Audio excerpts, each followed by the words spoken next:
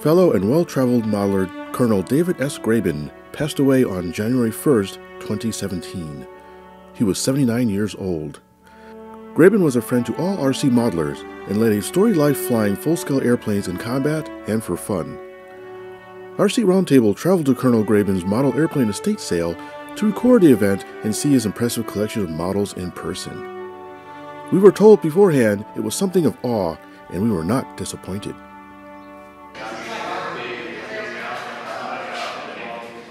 Hi, my name is Steve Graben. I'm Dave's son.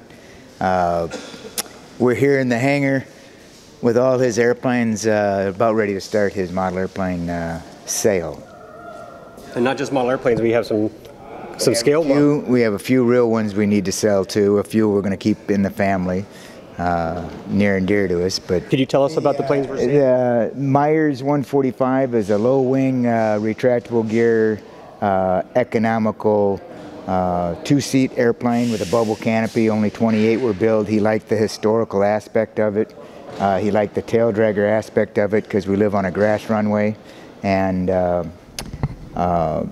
so he traded an airplane and some money for it and flew it to Oshkosh for a number of years and had a ball with it. And the Mooney? Another semi project that somebody down the runway had it, and he thought it was fun, and he picked it up. And the first time I flew it, it brings out the Walter Mitty death of a salesman have fun aspect, because it's small, bubble canopy. You're just looking around for an enemy fighter from World War II to jump you and wrap it up and have a fight with it. It's a cute little airplane and fun to fly. Is it the old adage that you don't fly it, you wear it? Basically, yeah. It's some bigger guys go look in the cockpit and go, not me. You strap the plane onto you? Exactly. What type of Mooney is this? What is it called? Mooney Mite. It's a single place airplane, and it sits so low to the ground that when you come into land, especially if you fly airliners, you go, not yet. Nope, not yet. Oh, it's got to be now. Nope, not yet. Keep going.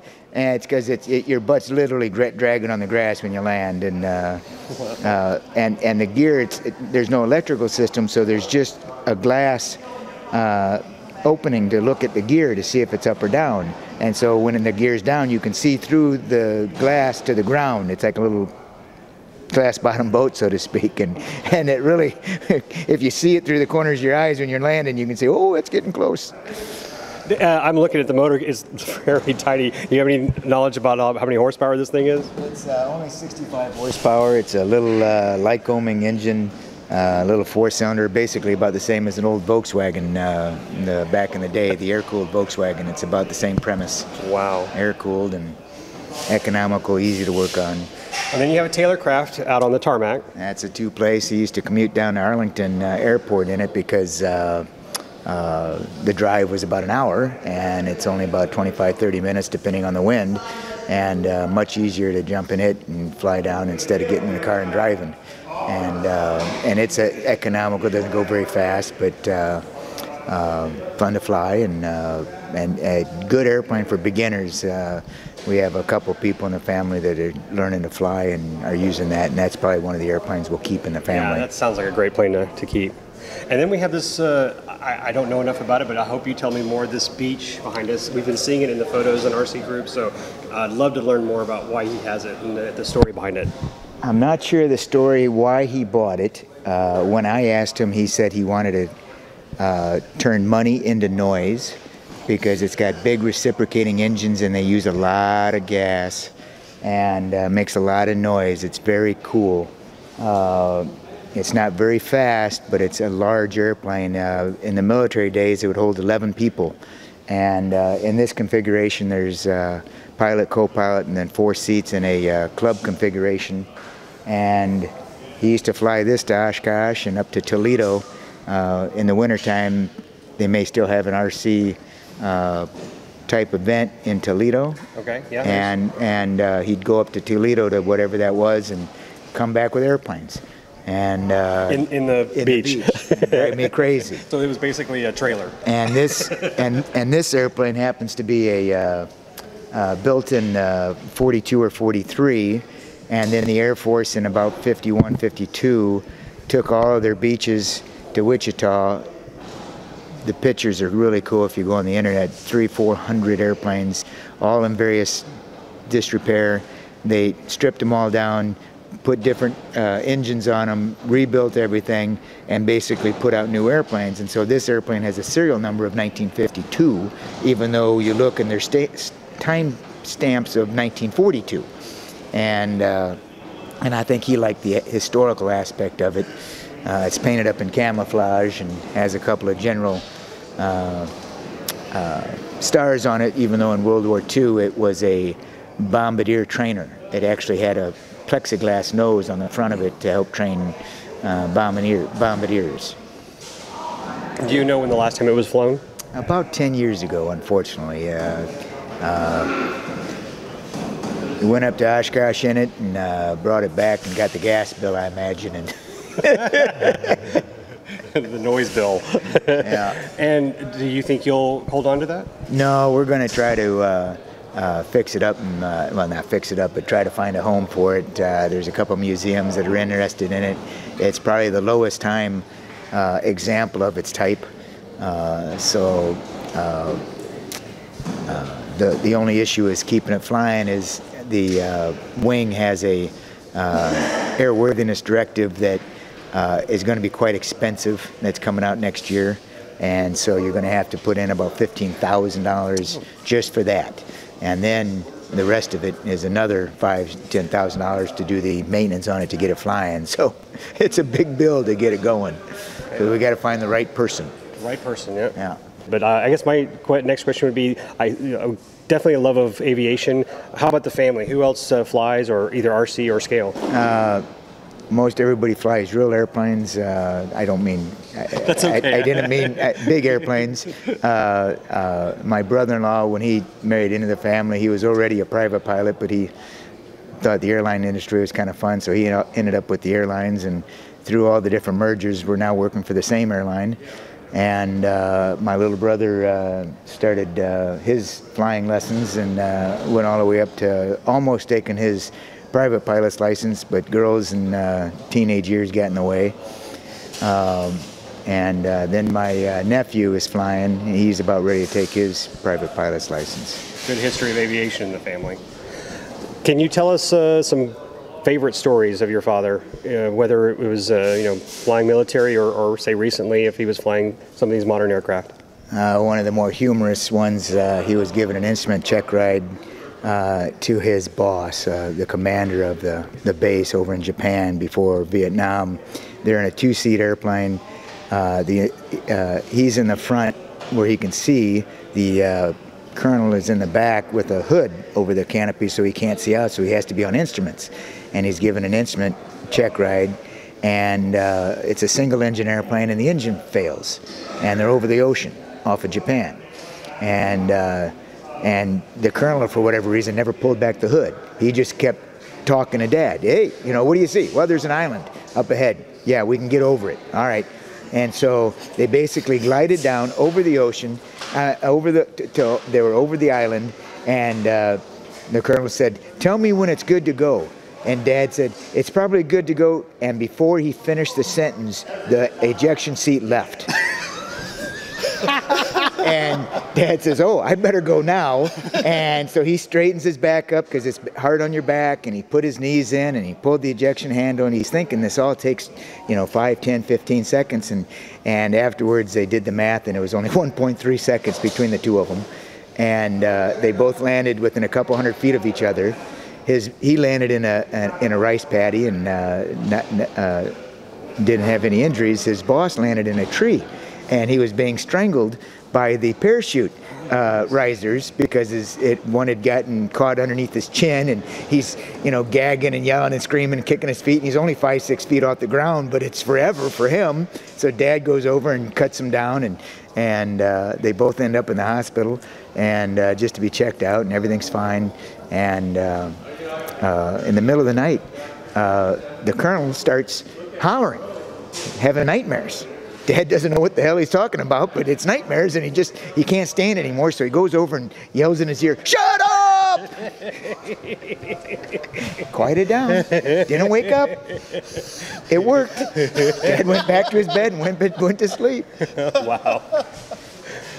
And I don't know if it's the seat, but there is an ejection seat up there that supposedly You get to keep the seat. well, we've had it growing up. We keep talking about we didn't have video games per se growing up, but we keep saying now that would make a great gaming seat. That would be the ultimate flight simulator seat. It's just a matter of finding time to dust it off and setting it up. I love that story. If we don't want it, let me know. Well, see, we knew he had ejected from it there, but that makes it so much better. Yeah. Well, we're here because we're looking at this incredible collection of RC stuff. Do you guys fly RC? Have y'all ever flown? We've tried. We've never had much luck, and my father was always upset about the airplanes crashing. When I was younger, we built a glider and we covered it with clear. Seconite, monocoat, whatever, and had a little 049 pod engine, and we got it running backwards, and we didn't know it.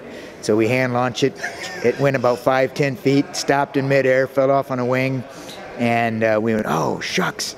We go and pick it up, look at it, looks fine.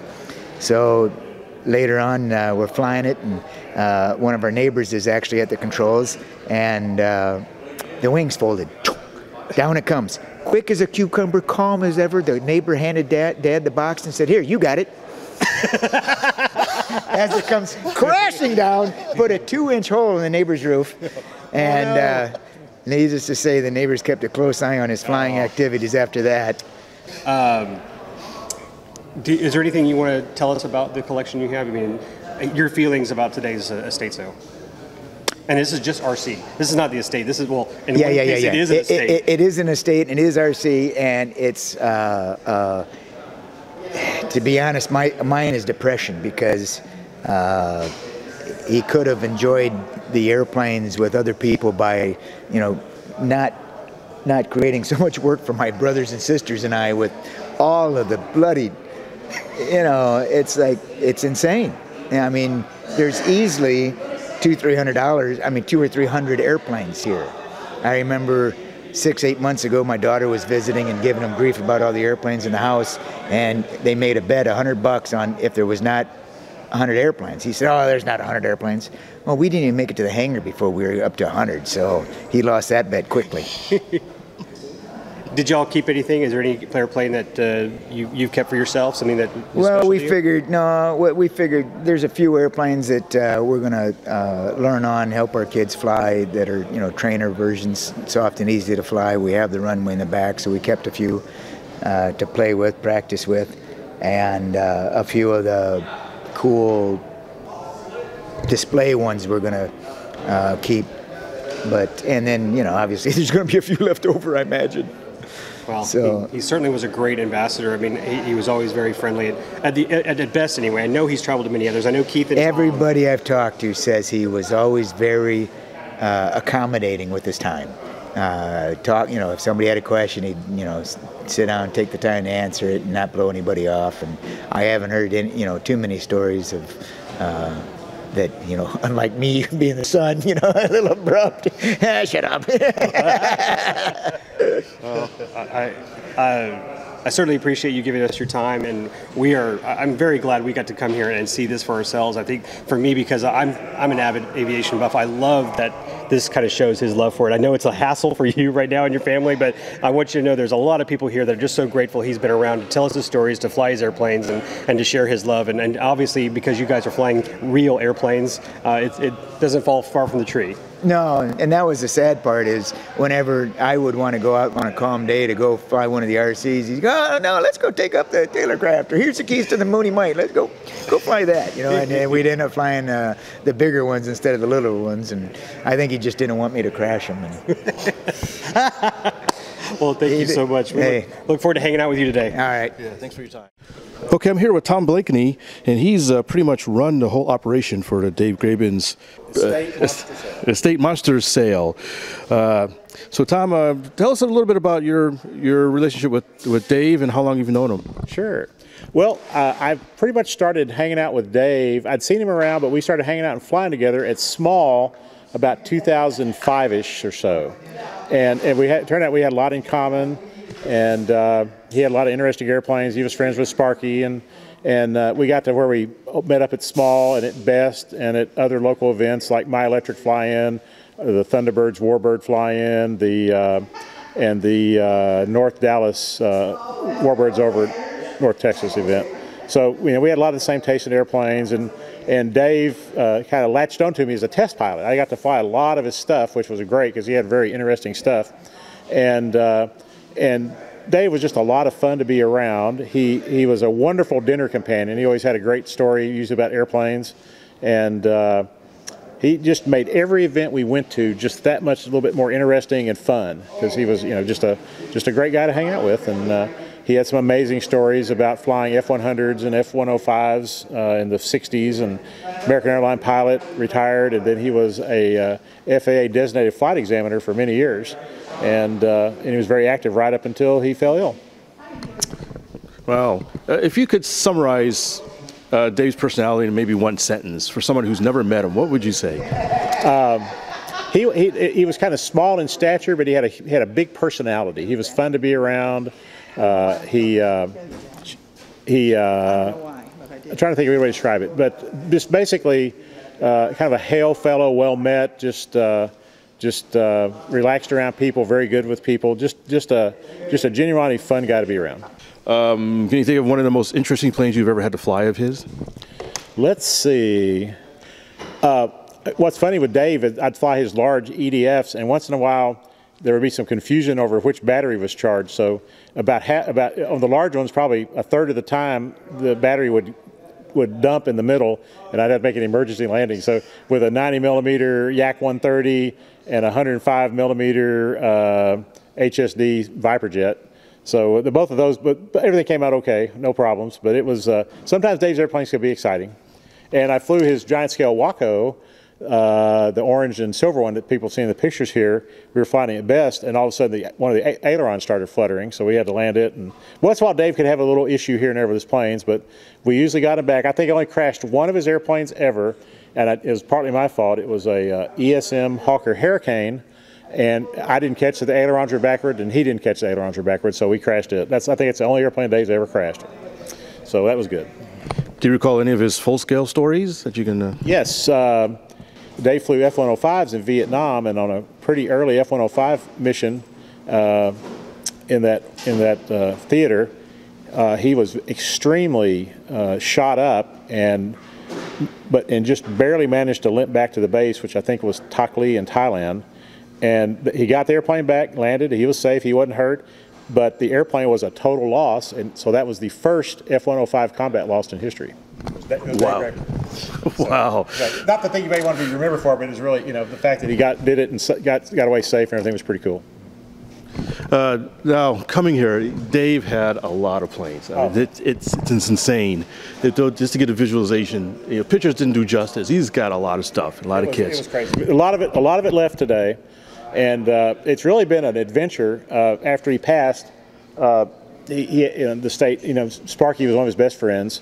And what was funny, one of our last messages from him when he was in the hospital is I thought he was on drugs for pain. He goes, well, make sure Tom gets this, and make sure Sparky gets that, and make sure Richard gets this. So we were the three guys he named in one of his very last messages. So that was really kind of a heart-wrenching thing. But so he passed away on January the 1st, and on about the first Saturday after he passed away, we came out here, and we've been out here every Saturday except for one since the beginning of January, getting us ready, because the stuff, he was a pack rat and stuff was all over. We found parts to one airplane in 5 different locations on his estate, and we matched it all back up, and Richard and Sparky and I and a few other people here and there helped, and it became kind of a labor of love to get all this stuff put back together and kind of in shape to be sold and help. I think Dave would be very happy to know that many of his airplanes went to great owners that are going to enjoy the hell out of them. And I think we had a very successful estate sale, and we moved out a huge proportion of the airplanes and kits and equipment and hardware. And I think the family's very happy. Steve and Eric Graben are both liking what happened. And then but it kind of became a labor of love to put his collection together and get it in shape so that we could get it out to people that would enjoy it. Wow. Well, thanks, Tom. I think you guys did a great labor service to our old friend, Colonel Dave, and he'll be missed. And I'm sure they all appreciate your hard work you went into this. I'm so glad you guys could come up and help document it because, like I think I mentioned, I've said this a few times, I put online on RC Groups that it was going to be an epic event, and I think it qualified as an epic event. So it was fun. It was kind of exhilarating and terrifying. Last night I said, what if nobody comes? But we had a great turnout. The family did well, and we made a big dent. And now they actually have room to store everything instead of not before. It was a great event. It was far better than most of the swap meets I've ever been to. So that was that. And the part of that's because Dave had very eclectic taste in airplanes, like both you and I do. He had great stuff. Yeah, he did. Great stuff. All right, Tom. Thanks so much for the history lesson. Oh yeah. I do want to thank my wife Robin. She's been here with me the whole way, except for one weekend when she was sick, and she was good friends with Dave too, and she just couldn't do enough to help make this happen. So, and it was a big team thing. Her and me and Richard and Sparky and a few other guys who helped, and we're really glad we enjoyed the hell out of doing it. We're really glad it's nearly over. And with that, nothing more to say on that one.